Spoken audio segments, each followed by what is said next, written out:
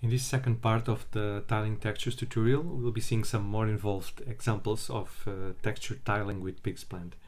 We'll be looking at the included tools to help preparing a good seed image, like the seed wizard and the pattern window. The tutorial doesn't use the 3D maps editing part of PixPlant, but any of the generated textures could be converted into 3D maps through the Send to 3D Maps button at the top. The seed images we'll be using are from bencloward.com, imageafter.com and burningwell.org, which are great collections of public domain photos. And we'll be starting with an old plastic surface.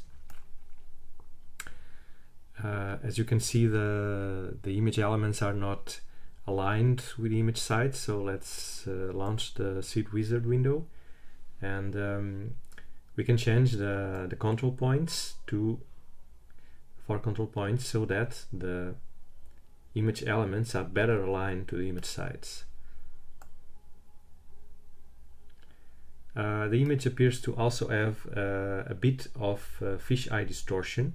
You can see that this element is not parallel to the grid lines that are showing here. So let's try correcting fisheye distortion with this slider.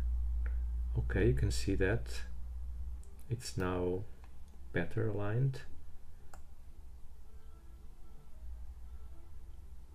Okay, so we can maybe push a little to the right here also.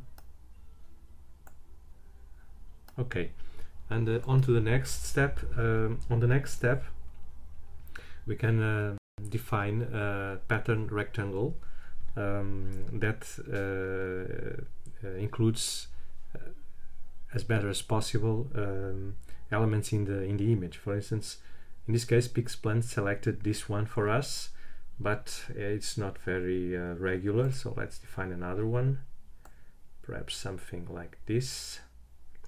What happened here, as you can see, in the top left corner, the pattern indicator is showing best so far, and if I move my mouse slightly, it won't move the pattern rectangle. It's locked. To unlock, if we would want to continue selecting, we simply need to move the mouse further away and we can continue. This is a mechanism for PixPlant to lock to the best pattern rectangle so far. Anyway, let's try to find a good one then. Okay. Okay, so this is not very bad. And let's use this one and let's generate. Okay, so you can see that we have some issues here. For instance, this is not properly aligned. Sometimes it's simply better to generate again. Okay, so this appears to be a little better. Still some problems here. Let's try to generate. Okay, it's a bit better. Okay, some issues here. Okay, so let's see how it tiles in full screen. Okay, so it's reasonably better. Okay, so on to the next, and the next example is carpet. Let's see how to make a seamlessly tiling texture from this carpet seed image. So let's launch a seed wizard. There's not much we can do here. It appears to be reasonably aligned, and PixPlant detected this pattern. Okay, it seems good also. Okay, so let's generate. Okay, so this is a frequent problem. As you can see, this part of the image is more focused than this one. This is because PixPlant is taking elements from different parts of the seed image, and in this case the seed image has some focused parts like here, and some unfocused parts like here in the borders of the window. So what we can do is simply to out-select them, the ones we don't want, in this case the unfocused parts, and perhaps also here. Okay, and let's just select, just generate from this one. Okay, you can see now that that it's properly tiling. We could get rid of this artifact, but yeah, we've seen how to do that before anyway, so there we have it. Okay, on to the next one. And the next example is a wood log wall, which is here, this one. And okay, so let's launch the seed wizard. It would help to get rid of these elements which we won't want. So let's just drag the handles until they are not visible anymore.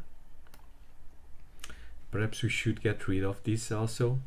These log breaks between the logs. Let's just get some of them out of the way. Okay, and okay, so it seems well aligned, the rest of the elements. Let's see a pattern. PixPlant found this pattern, this big pattern. Maybe a smaller pattern would be better. So let's select something like this. Okay, and use it. Generate. Okay, so PixPlant is including these logs, these log breaks. Let's take them out and generate again. Of course, we could also use them, but let's choose not to. Okay, so some discontinuities, and let's just generate again. Okay, so it's repeating this this wood element, which is coming from here. So we could just do this and generate. Okay, so also problem here. Okay, so it appears to be tiling. Okay, okay, on to the next one. And the next one is a wooden surface. Okay, so let's launch a seed wizard.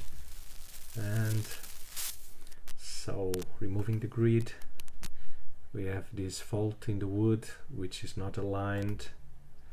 So let's try aligning it. Okay. Oh. Okay.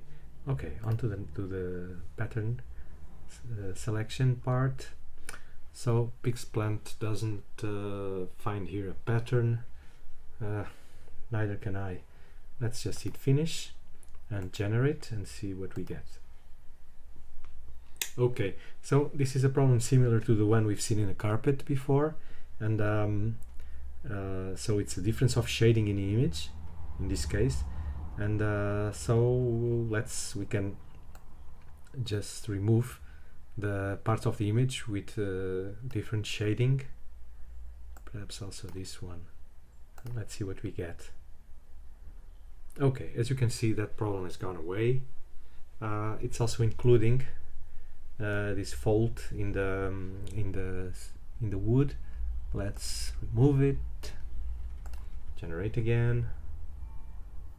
Okay, generate again to see if we get a better, more natural looking pattern.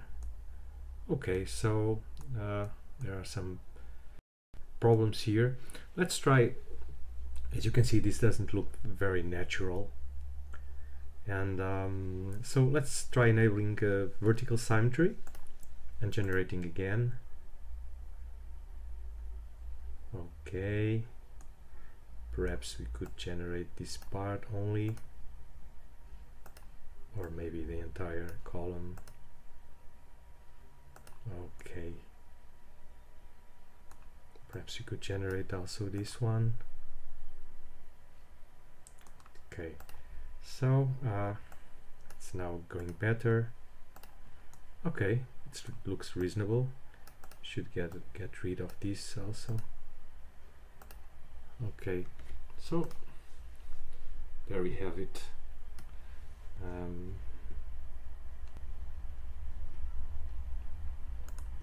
Okay, then on to the next one, and the next one is bamboo fence.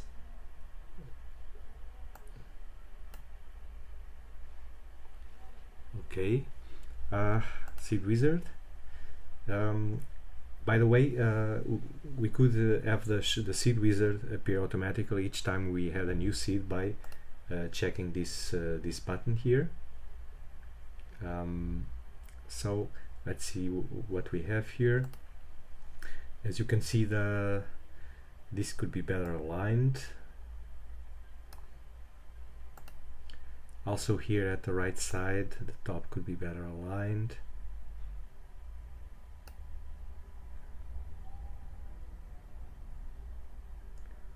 Okay, so it looks reasonable. Okay. Pattern. What pattern can we make of this? Some are larger than others. Some bamboo sticks are larger than others. Well, let's leave it without a pattern and see what we get. Okay, so generate.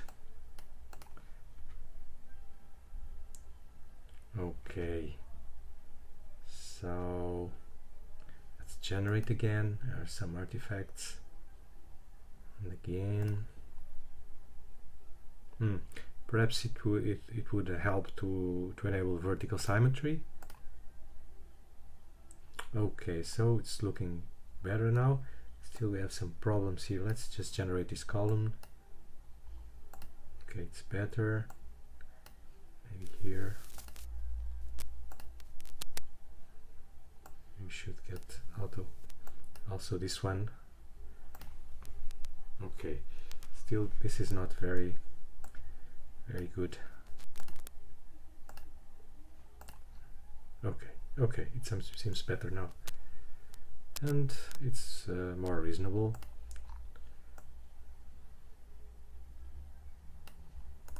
Okay, let's move to the next one. And the next one is we have here a seed of some wood planks, some old wood planks. Okay, so what can we do with this seed image? It's not very regular, it's not very aligned. Perhaps you can make it a little more aligned like this. Perhaps there's some fisheye distortion also. Okay, perhaps the bottom can be a bit more vertically aligned, something like this, and the top. Okay, let's try with this. Well, not much of a pattern here as in the previous example, but anyway, the bottom seems more ordered. Let's try at least a pattern that covers. Okay, see, this is covering a good part of the image, at least half of the image vertically. So we hit finish and generate. Okay, so still the wood breaks are the breaks in the planks are appearing. Let's remove them away. Also here, and some here also too. Okay. Okay, so this is better. Let's try to fix parts of the image. Okay, and perhaps also here. Perhaps the entire row. some problems here now. Okay, let's try adding some symmetry, horizontal symmetry. Okay, so it's much better now. Let's see how it tiles in full screen. And okay, so on to the next one, and it's the last example, and it's a brick, as you can see. It's not really it's a seed image we need to fix some things on. The fish eye distortion is somewhat obvious. Okay, so it's better here, and we need to make these more aligned. Let's show the grid more aligned, and also the top.